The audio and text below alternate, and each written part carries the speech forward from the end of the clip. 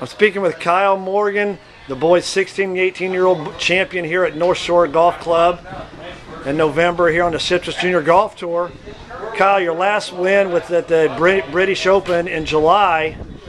This is kind of British Open weather, huh? It felt like it out there. Today with the rain, yesterday with the high winds, it was just a struggle. I only hit 7 greens over the 2 days, so just chipping and putting, just trying to make some tough pars and just, pull it out by one. Well, congratulations. That was a great job with your short game. When you're practicing, do you spend more time on your short game than your long game? I have spent quite a bit of time lately around the greens working on my chipping and putting, and it really paid off this week. Well, congratulations and great job. Thank you.